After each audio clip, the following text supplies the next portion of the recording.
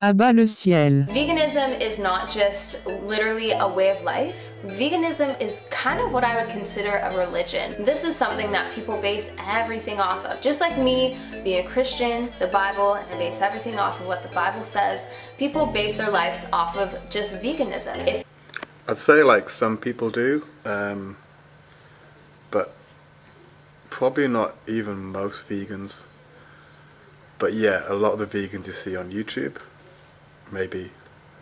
If you claim to be vegan, everything needs to be cruelty-free. You cannot eat animals, you cannot be going to zoos, you cannot have a pet. Like, veganism is beyond just, I eat vegan. It's a religion. It covers every part of your life. And also, all the comments will be disabled.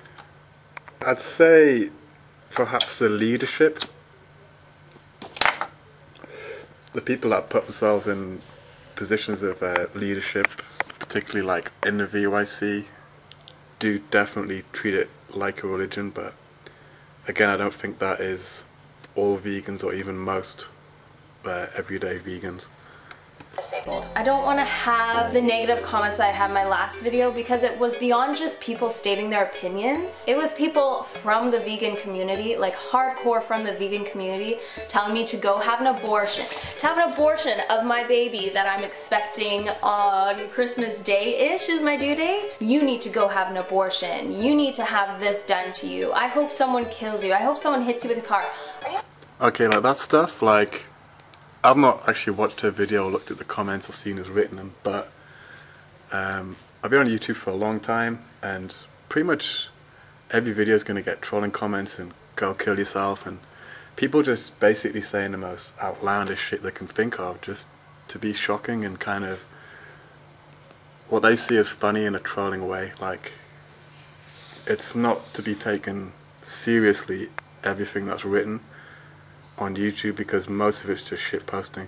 Are you serious? They live their life with their convictions, and I continually live mine with my own. Being verbally abusive and swearing, it really shows your maturity, it shows your character, and I was not impressed at all. I believe in Jesus Christ. I am a Christian. That is what I believe. That is what I base so much, if not everything, of what I do on, is just on the Bible, on the Word of God. If I meet a non-Christian and I just start telling them, you're going to hell, you're a sinner, you're a horrible person, why do people love you, all this stuff, I hope you die, like, are they really going to listen to me? For me, this is just how I'm living my life right now. So I mean, that's a good point.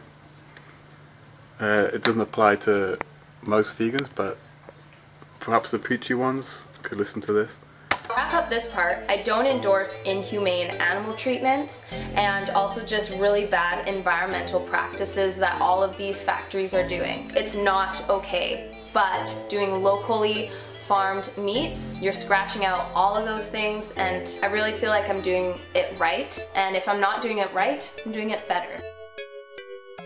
For the sheep, they stun them in the back of the head, and then they go down a ramp, and as you have seen in the videos, they get their throats cut, they get hung up, and they get bled out. And with the halal meat, they get stunned and they supposedly can't feel anything as they get their throat slit and hung up and bled out.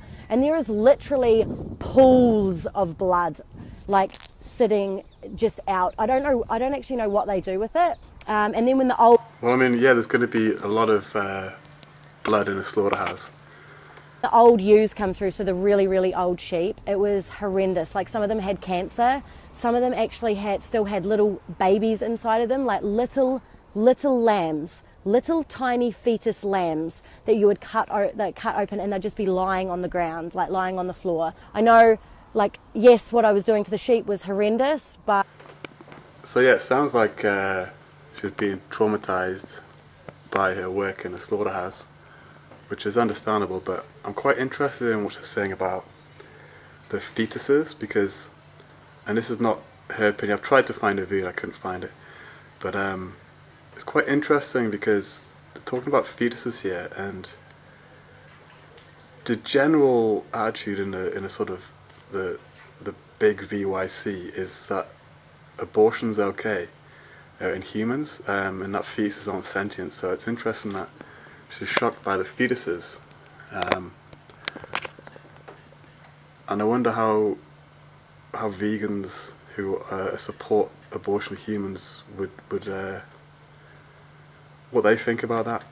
But the cows were just, it just changed me anyway. You can literally see them like convulsing, like you can see like the veins in their legs and their neck, and they're just like twitching and convulsing. And yeah, that was one thing that really, really changed me. À bas le ciel. What does it mean to say that you support the war against ISIS if you would not be willing to pull the trigger yourself, if you would not be willing to kill on the battlefield? Generally in all wars, there's only a very small number of people who are the tip of the spear, who are actually shooting the guns and dropping the bombs. Even in an army, like, it's a tiny percentage that are actually out there doing the fighting. The majority of it's going to be the logistics part of it. That's in any war going back, like, throughout history, particularly modern warfare. And on top of that, again, you've got, beyond that, the nation itself supporting the war with money, with armaments, manufacturing. The people who are working in the farms providing food which goes out, like, you can definitely support a war and not be fighting it with guns. What is the meaning of the word support? To support a cause, to support an idea, to support one side or another in a civil war. It's something very fundamentally different from tolerance. It's something very different from tolerating a social problem or an unresolved question in politics. And a great deal of our discourse in the decadent West, in democratic countries like the United States and Canada, a great deal of our discourse is just about tolerance, about how we can have a tolerant society, how we can be inclusive and considerate towards transsexuals, how we can be tolerant towards gambling, towards drug addicts, towards prostitution, towards things we may personally have an aversion towards, we may personally morally disapprove of, we wouldn't want to be involved ourselves, and yet we know we live in a crowded society en masse where we all have to live together. And the question is, how can we tolerate one another? How can we get along? And yet there's this very different ethical and political set of questions we have to ask when we're not talking about tolerance, when we're talking about support. You don't need to be an intellectual or a philosopher to understand veganism. You don't need to be very intelligent at all to make the right decision and do the little bit you can to abstain from supporting animal exploiting industries, meat, dairy, and eggs. You don't have to be a genius to figure out that there's an ethical difference between wearing a coat that's made out of polyester and a coat that's made out of skin. It doesn't take a genius. But there are questions here that are simple. Simple, but not easy to convey, especially not to someone who's fundamentally defensive, distant, hostile, not trying to hear it. If you support the meat industry, if you give them your money, if you pay them to do this thing on your behalf, what does it mean that you would be unwilling to do it yourself? Why do you think people would be unwilling to do it themselves? I would imagine most people would be willing to do it themselves if they were brought up on a farm, or if they found themselves in a position where they couldn't just buy something from the supermarket and they had their own livestock and their own chickens or whatever. I think most people would surprise you with their ability to do it themselves. When I say that I supported the war against ISIS, I don't just mean that I tolerated it. I don't just mean that I could have protested or I could have refused to pay my taxes, but I decided to drag my feet and tolerate it. No, I actually went and signed up to join the army. I volunteered to join that war, And the only reason I didn't get into the army was paperwork. It was just bureaucratic details that I couldn't get in. But otherwise, I would have gone over and, I don't know, done a tour of duty, done whatever I could. I could think of some reasons why you weren't let in. To fight in the war. So I supported that war. So when I say I supported the war, I do mean that both hypothetically and actually, I would have been willing to pull the trigger. I would have been willing to watch another human being die for this cause. But you with your excuses for eating meat, you with your excuses for paying to support this cause, you wouldn't go to the slaughterhouse yourself. You wouldn't slit that cow's throat yourself. You wouldn't have the blood pour over your hands. You wouldn't do this. You're turning the consumption of animals for food, which is something that humans have been doing as long as we can look back in history. It's been a part of civilization, and it's been a part of tribal life. It's just been a part of being a human. You're saying that that's like a cause. I don't quite understand your viewpoint there. And what I've said now is a generalization. I know it's not true of everybody. I know there's a tiny minority of people who really do go to the forest and hunt their own deer. I mean, as a percentage of the tons of meat consumed per year, it's insignificant. There are people who are willing to pull the trigger. Most people are removed from their food, and it's not just meat. Like, how many people have worked on a farm? How many people have grown their own crops or harvested them, or mended fences, plowed fields? People in general are in civilization have like their own niche, their own purpose, their own little jobs, and they don't work on farms. I don't even know the percentage of people that work on farms. It would be like 2% or something stupid like that. And that goes for meat eaters and not meat eaters. Like, whether you buy meat, whether you buy vegetables, like, most people haven't grown their own vegetables, have not worked on a farm that grows crops, and most people that eat meat have not worked in the meat industry either. But the irony is, it's exactly not the people who are critics in this way of veganism who claim that they're choosing the lesser of two evils, that they're making some kind of ethical choice by eating happy meat, organic, family farmed, free range, extra expensive, extra ethically labeled meat. Those are exactly the people who would be horrified to see the reality of how these animals live and how these animals die. The animals that like live in farms where the kind of what I would say is ethical farming, which you probably don't even think exists, they do live quite well.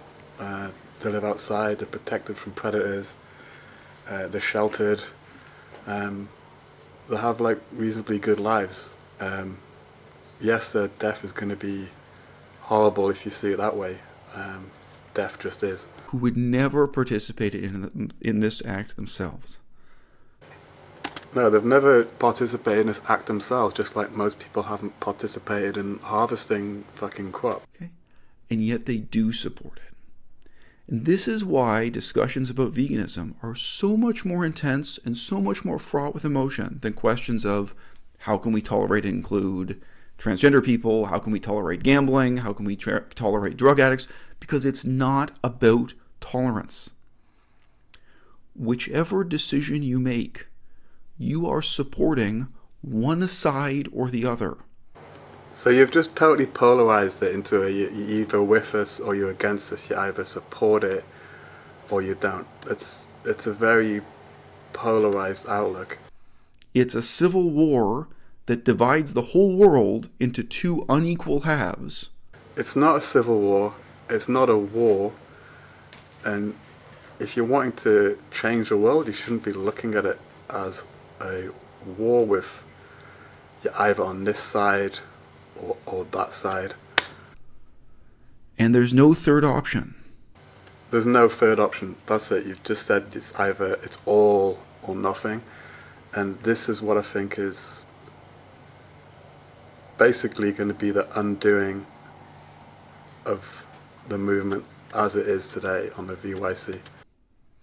Either you are supporting the meat industry, the dairy industry, the egg industry, or you are refusing to support them. You're supporting vegan companies. You're supporting a vegan cause. How does this fit in with the happy meat or the ethical farming thing, like the either or, like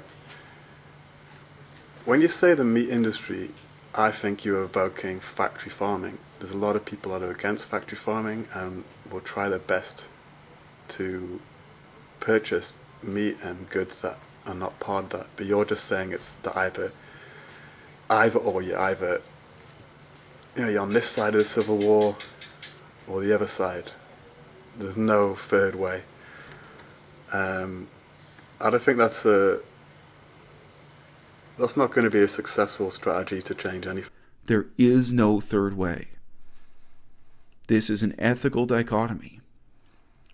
And what we hear again and again from these people is the reassurance that they tolerate us, that they regard us as vegans as yet another disadvantaged minority, as yet another group like transgender people, and they want to reassure us that they're very liberal and very pious and very concerned, and they'll accept us in their midst. They'll even maybe accept us having a district, the same way a lot of big cities have a gay district or something, that we can have our restaurants, we can have our little places and hangouts too.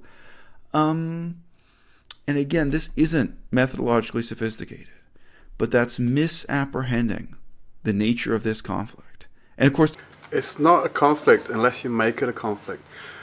Why can you not try to find common ground and then work with others towards achieving that? Like, for instance, factory farming. There's a lot of people that are against factory farming in its current way. You could even go right to the other side and grab people like Milk Jar and Sverige and stuff and find that common ground with them and work towards maybe reducing suffering that way. Like if factory farming is the worst thing, why not go for that? And you'd probably find that a lot of people would be on board with that, but there's either or. You're either with us or you're against us. It's either, there's no third way. That's just setting up a conflict when maybe you should be looking for allies. Of course, their next step is to say, but you also have to tolerate us. You also have to, just as we're being accepting and liberal towards you, you also have to accept us, the meat-eating majority, right? And if you ever want to work with the majority not even the majority, if you want to work with other people who are different from you, you have to tolerate them. So I'm just assuming that there's no interest here in working with others with different viewpoints to yourself, to find solutions for common goals, there's no interest in working with others to reduce animal suffering. That's always the next step of that argument. Mutual acceptance, mutual tolerance. Is that how either side could win or lose in the Syrian civil war? Either side. I think you need to look more into the Syrian civil war if you think it's like either side. I think there's more than one side there. Is that what happened with ISIS? Not all political decisions and not all political movements can be comprehended under this pluralistic paradigm of the tolerant society trying to include mutually hostile and contradictory subcultures. Veganism is a subculture, but we don't want to be. And all of you watching this who eat meat and make excuses for it and pay the extra $5 for ethically farmed meat, you have to ask yourself, what does it mean that you support this when you wouldn't pull the trigger yourself? And there you go again, saying like, you wouldn't pull the trigger yourself. It's just not something that is needed to be done for most people. It's like, I don't know much about you, but I doubt you've worked on farms. You might have, but most people haven't. Most people haven't worked on farms because it's pretty shit work. It's fucking hard work. You don't get paid that well. And people doing other things, you know, like you live in a city, you've got other things to do. Would you work on a farm and like harvest crops? You probably would.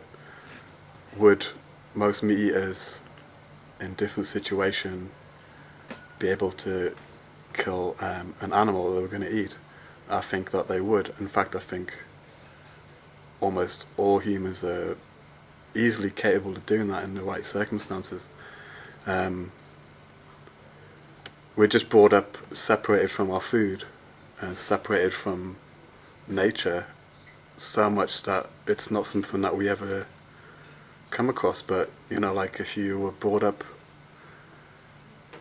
in a tribe that fucking hunted, or if you're brought up on a farm where you had your own chickens and you had to kill the pig when they got old or whatever, like you'd have done it when you're growing up, and it would just be yourself.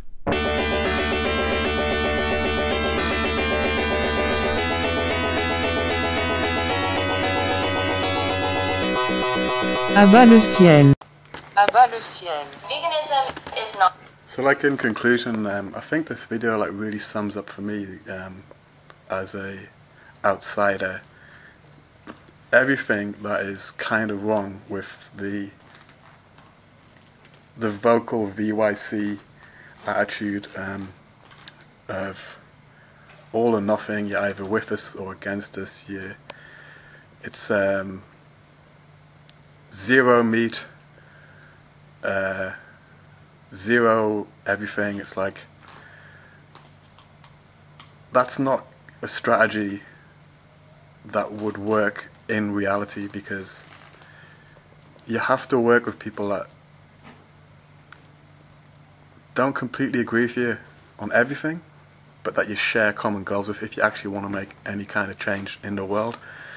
And if anything, I think if I was like a guy that owned a factory farm and fucking had loads of money in it and didn't give a shit, I'd be quite happy to see the growth of this vegan outlook, because I think if anything it works against bringing people together to actually make real change in things like factory farming, or improve like animal rights, or like have some kind of bill of rights for animals, or like minimum like treatment fucking rules or something.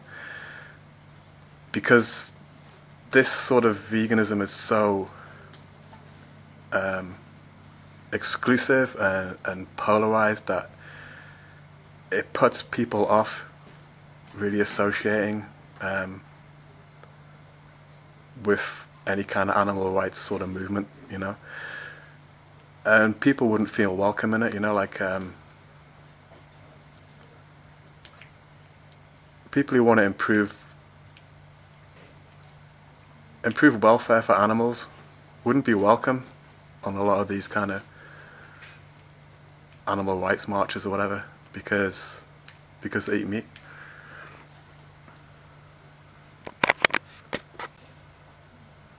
So in conclusion, I think this video, I've watched a lot of vegan YouTube over the last few years. This particular video for me is the best and worst vegan video that's ever been made. It completely sums up everything that I think is wrong with the attitude that's kind of prevalent in the VYC. And that attitude is like a polarized us or them, no third way, no compromise attitude, which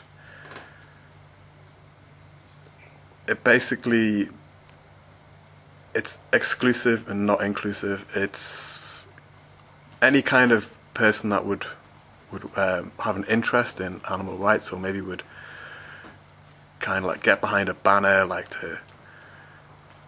to maybe like I don't know, bring in a Bill of Rights for animals, or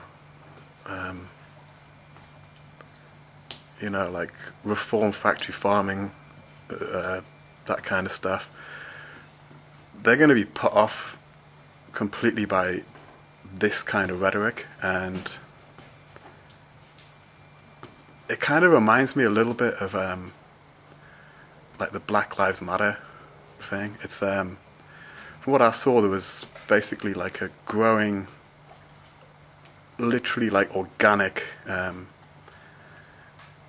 resistance against the militarization of the police in America, and you know, there's a few like incidents that happened, and people started like protesting about it. And then what happened is Black Lives Matter kind of got the center stage. They came and kind of co-opted the entire thing and turned it into like a us or them race kind of thing. And that instantly put off anyone who was literally kind of just like against the kind of growing militarization of the police from wanting to associate it with what had now become like a Black Lives Matter racially charged, polarized issue. And it went away, you know. I think it's a similar sort of thing here. Like, you know, if I was a captain of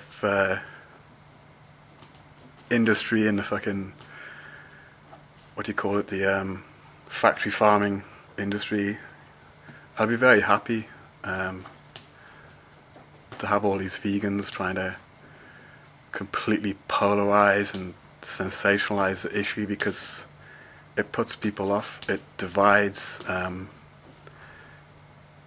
It's going to stop or prevent people coming together to find like a common ground, which would in this case be like improving animal rights, because nobody wants to associate with fanatics.